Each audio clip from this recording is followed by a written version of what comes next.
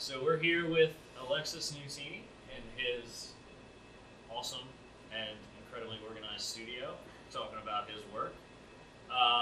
So let's start from all the way back at the beginning. Where are you from? What got you into art? Your starts? So I was born in Mexico City. Lived there for a little bit, although obviously I don't specifically recall the details, but my family lived in a more smaller town, so I was born in Mexico City just because of the hospitals, and in a place like Mexico, if you have the ability to be in a hospital in Mexico City, that's where you try and go. And then I was raised in Veracruz, Mexico. The state is one of the larger states in Mexico, and then it's a port city as well, and I lived about an hour inland in a town called Fortín de las Flores. And my parents were cultural anthropologists, so they traveled around central Mexico interviewing folks about what they were interested in, which was sort of Mexican culture, and really they were ethnographers. So my father specifically met my mother in Mexico doing that research. Oh, okay. And so they were art lovers. They had artist friends. So I grew up sort of visiting some of those studios, and particularly one artist. So I was exposed to painting and murals and really just museums, right? It's like you go to an anthropology museum, that's art. I mean, it's, enormous stone sculptures, paintings. I mean, Mexico City, one of the greatest cities in the world. So I was exposed to a lot there. Yeah. And you said, you talked to us previously off camera, you said you didn't go to an art school necessarily? I went to a St. Mary's College of Maryland, so it's a small liberal arts school that had a small arts program, but it was pretty intense, because most folks with an MFA and they're interested in teaching, are there for a reason, It's not like it's highly compensated. I mean, they love what they do, and I think part of them being a smaller school made them really passionate about it. So even though it wasn't like a big program, they were really good, and I feel like I almost had like a MFA experience, sort of like, I guess what you call seminar experience, my senior year there. So they were, I had a show, like unlike some of the BFA programs, like at Tyler where I teach, where it's like you're exposed to tons of like art experiences, ceramics, glass, sculpture. This place was like, there was like 9 of us, and it was, photography, printers, drawing, and it was all, and so we were sort of just like a small seminar style group. And is that where you got into printmaking? Definitely. Okay. I got into printmaking, so I was exposed to art. Like my folks showed me art. We had paintings on the wall. Yeah. But, they were never like, here, draw with this. And I even asked one day, my mom was like, well, how come you didn't put me in like an art class or take me to like art centers? And she was like, well, you didn't ask. And I'm like, oh, okay, all right. But I mean, but they instilled all of it, the love for artwork, the love for color, just the culture appreciation, right? Yeah. Every place, the significance of what this means for our culture internationally and locally. So yeah. Was printmaking in the beginning kind of an exploratory process for you, or did you kind of find your niche right away? No, honestly, no. Yeah. Printmaking, I mean, yes and no. I did find my niche with relief printing there, but really, I took a class. There wasn't even a printmaking class at that school. There was a press, and that's what I mean by it just being an art program. And it was small enough where it's like if you were pulling a print, you could like peek into somebody working the table saw for like sculpture. I mean, it was like here, like next door, And so really, this Professor Sue Johnson, who's still a professor there, saw this like, oh, you work really graphically. Have you ever made a woodcut? And I was like, no. And then they showed me German expressionist printers, and all of a sudden I was like, wow. And then I started to remember like the artists that I had visited in Mexico and all of that. I mean, great graphic tradition in Mexican art, Mexican printmaking. And so they just gave me a board, and here's a gouger, and like carve it up. Yeah. So there's no specific thing. But the minute I started carving, I think, and inking stuff up, I think that was was it. So the minute somebody did show me relief printing, I gravitated towards it immediately and started an all-out exploration with it. Nice. And this was your BFA, correct? This was it was a BA because it wasn't even, because it was Bachelor of Arts because it was, liberal arts school. So it wasn't, it was, like a BA with a focus in art. Okay. It wasn't even, because the BFA you would specialize in printmaking, right? So no, I think I've only taken one printmaking class. Wow. On like my, officially, like I think I took etching at some point in grad school. Gotcha. And was there any time between that and grad school, or did you? 3 years, 3 years, 3 years in between. No, I'm sorry, two. Two. But in between, I did do a pretty good project in printmaking after that. Okay. So it was So a year, and again, I think this speaks again to the faculty at that school. I think all faculty, I think anybody teaching at a university with like even tenure, or like the way it is now that there's no tenure in some cases, or more folks are adjuncts. I think, again, anybody's really passionate about it. Yeah. And I remember there was an adjunct there that told me about a Fulbright grant, which is like really prestigious. They're like, oh, you should apply, you're fluent in Spanish, just go for it. Yeah. Meanwhile, I'm like, oh yeah, sure, I'm going to get a Fulbright. Not really knowing like how well known that grant is and how difficult it was. Yeah. And so I just applied to it really blindly. I was like, I don't know, I grew up in Mexico, my folks were anthropologists. And I love woodcuts. Let me go to Spain and do a project in printmaking there. And I called it, sort of drawing from my folks' experience, I called it a visual ethnography of Spain. Okay. And I specifically went to Barcelona and made woodcuts on the streets of like the street scenes and like the street culture there. Okay. Yeah. And wow, so that was before my MFA. Yeah, and then came back. Yeah, then I came back and started working. My brother was worked in film, and he was a theater major, and he was already working in that. So I did a little scenic painting, a little lighting, that kind of, just anything that was like closer to making art, right? So it's like, oh, I'll slap some paint on some walls. Yeah. So where did you end up going for your MFA? I went to Tyler School of Art. Oh, okay. So right here, right near here. Sorry, where we are. Looks working pretty good. Sorry, we didn't edit that. It's all good. Or maybe you can figure it out for him. I don't know. Yeah. I don't know what's the problem, Des.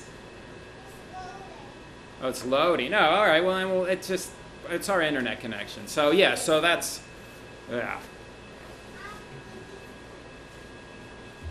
just figure it out, buddy. Anyway. Yeah. So sorry.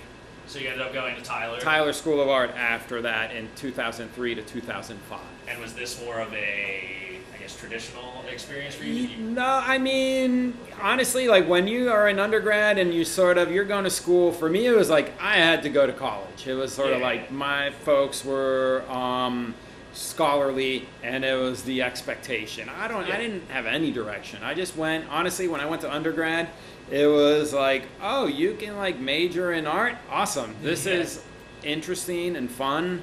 And I always work hard, I never see that like art is like, oh, it should just be fun. Yeah, you should like it, but it's hard work. And I think that's what shows in like what I do, because it's like art and craft.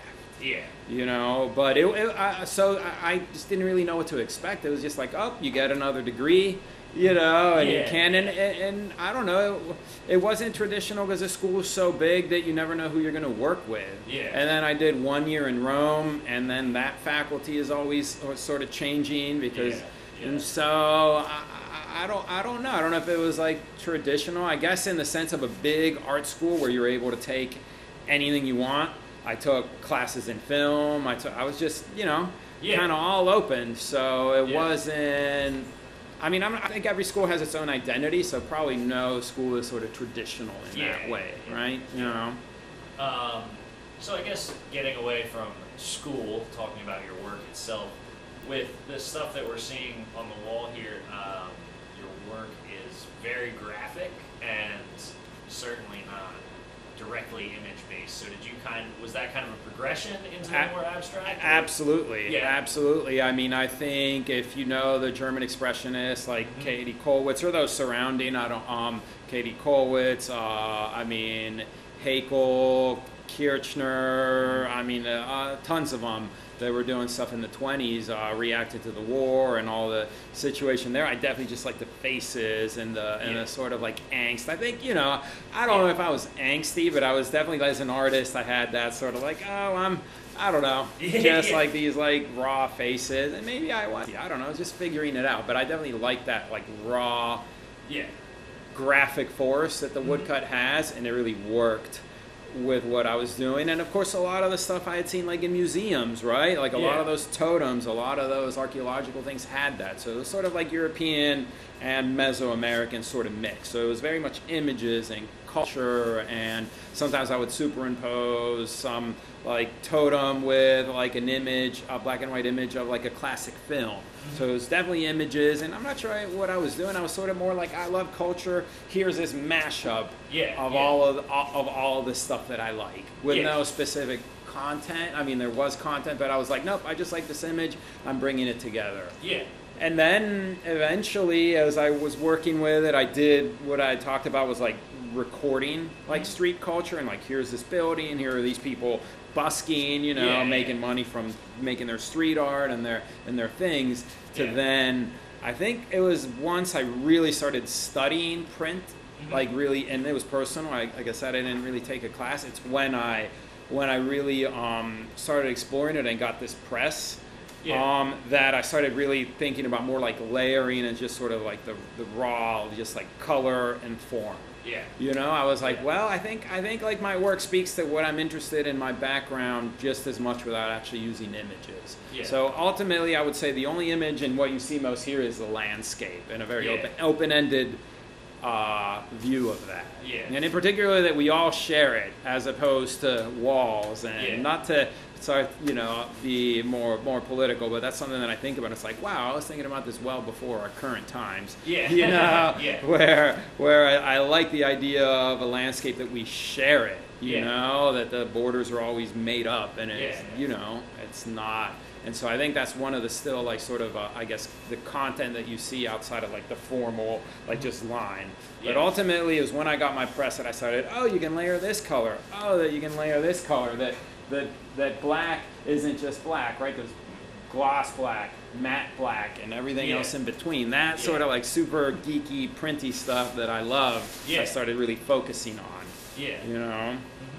So, would it be fair to say that a lot of your work is process-based? I mean, it's a process-based to be able to constantly explore, right? And to me, the most boring part of printmaking is making additions. You know, I make additions, but they're all variable additions. You know, I see each layer as an opportunity to learn something new. You know, change a color. What does that look like in gray? What does that look like with another combinations of my block, you know? But I see it just as an extension, you know? I mean, it is process-based, it is formal, but for me it's more of like a flow, you know? That's just like I'm trying something, all of a sudden I'm trying to VHS tape, I'm superimposing it onto a landscape. Some of them start to have these other, you know, associations.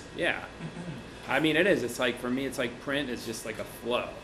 And now I start to work more with other artists, and I've started to collaborate, and I think that's what that process really helps with. Would you say there's any specified relationship between, say, the more strict images that you use and the abstract, more geometric elements?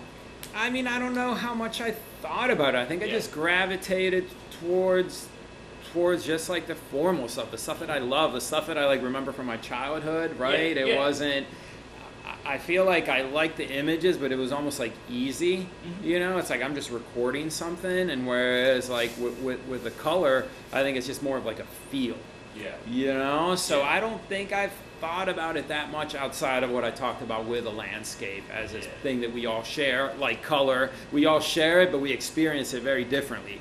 We're all here on this floor, but you might be colorblind, or you might not see the color the same way, or you might have, you know, less, you know, rods and cones, and you're able to see it differently. So we're all experiencing it, but a little bit different. And I think that's how life is on this sort of surface, on this plane, if that makes sense. I mean, you know.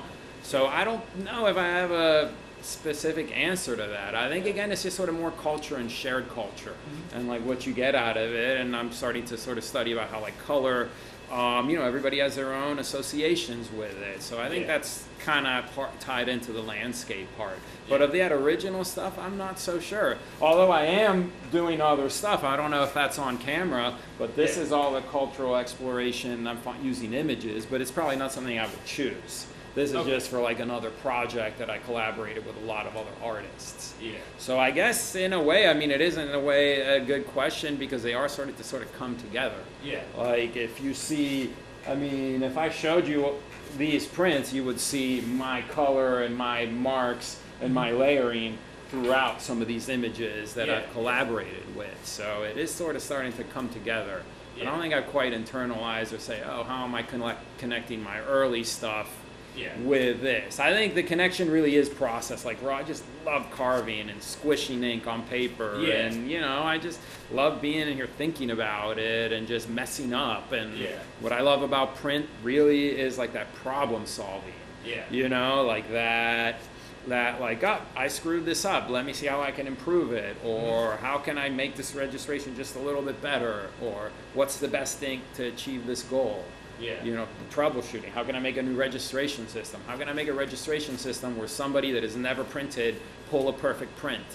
That's kind of what I'm learning. And I also teach, so I'm thinking about it. Again, it's social, printmaking is a social thing that we share, that I think really distinguishes us from a lot of other arts, I think all artists share, but there's just something about equipment and spaces that not everybody has that sort of forces us or allows us to make those barters. For example, I have a printmaking student that I found out takes care of kids, and so now they work in my shop, and then after that they come and they pick up my son and take care of him, and that's just like an amazing bartering. This person would have never found their way into a print shop again, but because of their skills with kids and education, I'm able to make that exchange. So to me, that's a huge thing. Again, tied back to the landscape and this communal, democratic art form. Well, to go into your teaching a little bit more, you teach at I teach at Tyler, and then I do workshops in this shop with anybody that's interested. I tutor, I mentor, and I exchange, just the knowledge exchange. How would you say that the teaching process has made you learn more about your own process? So that's a good question. I'll follow up. I did a magazine article about that. And I have some I wrote it out, so it's like a little bit more academic and specific, but honestly it allows me, I think the key note for that, it allows me to experiment more. Because in the sense that it's like, what if you come to me with an idea and you try it? Or what if I say, I've been thinking about printing white as a last layer. But I could say to a student, hey, maybe you should try this, and then I see it, and it's sort of like a sounding board. Right? It's like, why don't you try this? And in my mind, it'd be like, well, I've been meaning to try it, but here's somebody fresh that might do it a little differently. I don't know if that makes sense, but again, it's a collaboration, even with students. I'm showing them one thing, and they're looking at it in a very fresh way. And sometimes I'm able to just suggest something, and it becomes collaborative that way. It's like, oh, here, try a stencil, They try it a little bit. That's sort of like my initial exploration, and then I can go into it with my sort of expertise and sort of fanatical dedication to just, again, relief printing. And are you only doing relief? Or? I'm a specialist, although I do teach etching and monoprint, and but it's sort of like what I really know. But teaching just allows me to also learn, right? It's what I brought up. It's like if I can. So here's the thing, when you teach a printmaking class, and one of the most demoralizing things for a student is they have an idea, they carve it, they spend 3 days carving this amazing plate, and they're going to do a 2-color, and they put the ink on one, and they have this big idea of how the next block's going to fit over, and they misregister it, and they lose momentum. Been there. Right? And so I've developed systems that allow this to be near perfect. And so that the student can focus, and I can show you that students can focus on just the image and layering and color and the formal stuff that I think the something is more crucial. A student may never go back to woodblock. Yeah. And if they do, then they can follow up with me. It's like, wait a minute, what was that registration system? Yeah. But otherwise, I feel like I'm taking out one of the more frustrating things, and you can focus on what I think is more important, which is your images, your printing skills, and your color layering and experimenting. And if you can experiment without like having a concern about registration, you're really, you know, and that's where I think I excel at. And as I'm sort of more mid-career, I'm getting really good at. Is getting students to just focus on what really matters, you know, to me. Now, I'm not saying that I don't think it's important to ride the wave of like, oh, I messed this up, figure it out. But why not, oh, I messed this color up, as opposed to I completely misregister this. And I assign projects to misregister on purpose, you know, to like, hey, do this and stagger it, you know. So, going back into your work a little bit more, you do collaboration with a lot of people. You talked about the stuff on this wall being a, I can't think of the word, being a piece you're doing for somebody. How would you say that work you do in those fields differs from your personal work and kind of forces you to do different things? Well, other artists have other ideas, right? And I mean, first of all, it forces me to learn new things. This project was a print made in 1975. It was a silk screen, and on a technical level, I had to figure out they wanted me to turn it into a woodcut. So first of all, that just challenges me technically and with the technology that I'm using, right? So with this project, I turned a silk screen from 1975 into a woodcut in 2019 by separating the colors on the computer and then routing it out on a machine, right? So that was it. But secondly, you know, there's more risks, right? I mean, a lot of art, and even when it's technical and printmaking and craft, it is a risk. And like when you work with somebody else's ideas, there's always that risk. Is this going to be good? Is this going to be either or is it just, you know, is it going to be a collaboration? So it just forces me to try something new, try different colors, right? I might not be as excited about this artist's colors, but then I can compare it to mine and see, oh, all right, I do have my own sort of autobiographic color, you know, that is very much me. You know, and then you share, and it's like, no, well, this color does this way, and it does this thing for me, and it's like, oh, that's why I chose it. And it's like, oh, all right, you know, a lot of these decisions is about being specific. A lot about art making is decisions, you know, or lack thereof, right? Like, hey, no, I'm just letting it ride. So I think, and it, you know, it allows me to go back to figurative stuff with working with others, and it also, again, challenges me technically. But that technical challenge will be in my back pocket when it comes down for me to do it for something I'm interested in. So, I mean, it sounds a little self-serving because there is like money involved because it's a contract, but ultimately, you know, I'm still sort of sharing my knowledge. You know, so again, it's similar like with students, right? You're just sort of working out different ideas, you know. I'm just sort of more the experienced one with this technique, and so it just challenges you to figure out, you know, something different that I wouldn't normally do. You know?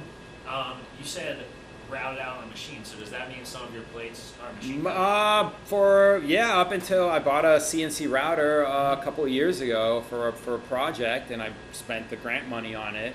And now I've sort of like, I would never say perfected it, because I would never say these are perfect or the plates are perfect. But I like to mix it, you know. I like to be able to, as I'm getting older, I like to be smart about where I spend my time. Right. So what you see here in particular, the only thing that's routed out is the first layer of that halftone. And am I capable of carving that? But that took me 2 or 3 hours on the machine and on the computer, as opposed to 2 or 3 days carving it. But I've been thinking about making that halftone. I just can't always focus my energy on this one quick idea. So now with a router, I'm able to just snap, practically click, rather, and I'm able to work out a quick idea. If it doesn't work, whatever, I wasted 3 hours, not 3 days. You know, so, and some are completely CNC, and others I'm mixing it. You know, and it allows me to work through an idea, a texture, a line work, much faster. So your printmaking process. So now it's exponential. Like, I mean, I'm able to work so much faster. I did that one, I don't know, again, not sure if it's on camera, but that was with an artist, Miguel Horn. Yeah. And that's all digitally made other than the printing, you know? Yeah. But that was because it was a collaboration, Yeah. you know? And but these, I just like to put elements of it. I like the idea of mixing the machine and the hand. Yeah. I mean, ultimately, it's all technology. The press is technology, you know? Yeah, It's the same thing. Like before, you would hand print it or something, it would take much longer. Yeah. You know, or hand stencils or whatever the first iteration of printmaking was. Yeah. You know, it's just advances that allow you to try different things. So what would you say is the main route that you do for work? Are you focusing on selling a lot? Are you showing? Are you kind of Balance, man, yeah, balance. Yeah. You got to sell work if you're I mean, I would be doing this anyway. Yeah. So there's no feeling that I'm like either selling out or like, I mean, I think that's like a strange thing for artists to have. I get it. It depends on the work. Yeah. You know, it's just my perspective. I'll work on community projects. I'll make stuff. But ultimately, I love this process. I appreciate paper making, how the ink is pressed on it. Just, again, isolating a specific thing, again, of like squishing ink on a piece of block and seeing how much you can do. Yeah. And I just sort of fortunate that it can be a sellable thing, but I also make ridiculous prints where I'm just printing on like a piece of drywall tape. When I say balances, I want to sell a few prints, and I also want to do something completely challenging that is, it may be sellable, but it would be outrageous cost-wise. Yeah. You know? So that's how I see it as balance. It's like, gotta have a little bit of it, you know? Yeah. I mean, this is what I'm doing. I don't have a full-time job. I have gigs. Yeah. You know, does that make sense? It's like,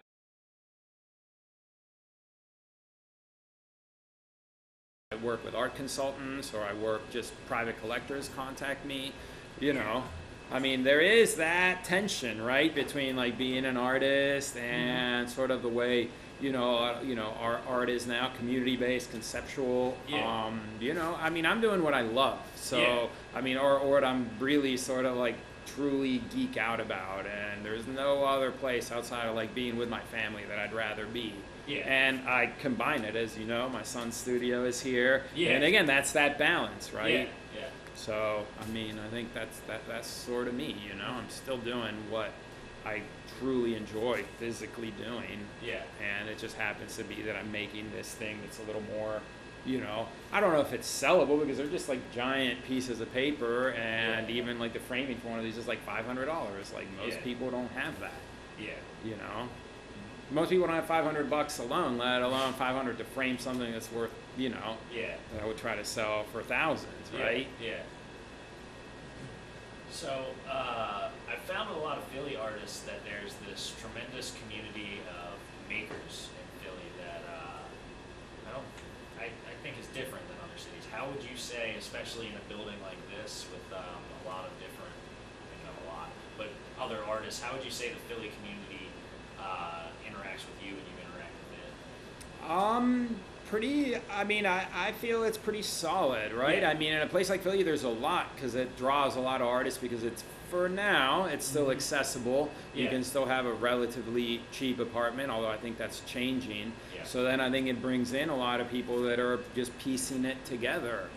And, and I try to like help in that. And so I allow some minimal access to my studio because I have to control it because, again, I'm a very sort of controlling guy as far as the space goes. You know, socially, I'm open to anything. But I feel like I interact pretty well, right? I mean, I like to collaborate. I feel like one of the things, and specifically to printmaking, but also in Philly, that it's more of like a DIY, right? So everybody's sort of sharing like resources as opposed to like, this is my CNC thing. It's like, you want to like, bring some beers over and you want to like, I don't know, have some other kind of exchange, watch my kid for like a couple days, I'll make you a routed out plate and teach you how to do it. Like that's just one example of many. I have other people that like update my website for press time. So I think it's back and forth. I certainly engage a lot with others to try and bring in here, much more than I used to. I just don't have the time.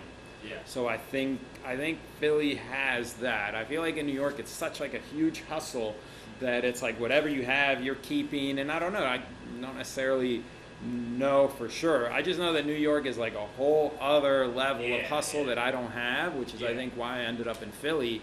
And as I've gotten to know it better, I do know a lot of the communities. I know I showed a lot at the I was a member of an artist collective, Napoleon, for 6 years, and even within that collective that we shared ideas and resources, we shared ideas and resources with the other galleries on that floor at the building, mostly known as Vox Populi, but it's it's a 319 building, or the Rollins building. It goes by other names, but Vox is just the biggest, most well known. And there's a lot of the galleries below that all share ideas and like, hey, when's going to be your opening if it's around 4th of July or whatever. So I think there has to be, because there's not as many collectors. It's not like collecting is like in Miami, LA, New York. And here it's more like resources. To me, part of my formula, and that's why I call it a formula, and when you're talking about selling, it's like balance. It's like, I would rather make a little money routing out some plates for another printmaker. I mean, and it's expensive because it's like I have an overhead and I'm paying off stuff in the studio, but it's like I'd rather route out some stuff for some people, do a job like that, and then make my prints. So I feel like I should sort of share those resources, and most people that ask me would know I'm pretty much down for anything. You know. Well, you talked about your beginnings, your education, your collaboration, your work now, educating. I guess to wrap up, what's next for you? Any exciting new projects or new shows? I have a show up right now at Brandywine Workshop and Archives, like sort of a huge sort of survey of the best stuff over the past 5 or 6 years. I'll give you a catalog so you can read about it. That's right. I sent you the link. So that's sort of been like the big, I did it. I'm working with them on this huge sort of like, it's not a commission, but it's like I'm serving as a master printer for one of their artists. So that's coming up after I take my trip to Mexico. I have a couple other little shows. I mean, honestly, after printing for other people and working I'm sort of looking to sort of whatever is new as far as sort of my imagery, maybe going back to working much larger. I don't know. I'd probably have a better answer to that in about 6 months, But I have, right now I'm like at a big like, okay, I gotta finish this huge show, printed a nice catalog for it, really thought about what I've done over the last 6 years, and feeling pretty good about it, sort of like the best woodcuts of the last 6 years. Met up with some other artists. I would say a few more collaborative stuff, maybe make a few books, that I have on there, and then just kind of doing the same thing, waiting for the next thing to come to me. But nothing huge coming up, but I don't know, maybe buy another piece of equipment, thinking about getting like a laser cutter, but again, that's sort of like business, but see, first business, and then all of a sudden, once I own it, it can be all for the creative process, right? Because the CNC has limitations as far as like detail. All equipment, all tools have that's the stereo jack. All tools have their limitations and the best, the things that they do the best. But just newer work. I'd like to change a little bit of the style. I think I'll never lose the color for now, but just progressing. Probably more collaborations is sort of printing for other people, meeting other artists. Honestly, expanding outside of Philly. I feel like I'm sort of after this show. I feel like I need to really start, like, as far as a career, like being career minded, showing in other places. Just with family and having taken care of my kid for 6 years, I think I'm finally sort of ready to, like, I've shown a lot in Philly. It's not like, wow, Nutini in Philly, but people know me enough. I've shown in some of the galleries, so I think it's sort of time to really branch out more decisively. So really more just for now. International, it's okay. Looking for some shows in Mexico And, you know, New York, crazy. I've never shown anything in New York as active as I've been. Yeah. I've been active as a printer for almost 20 years, and it's almost like I don't know.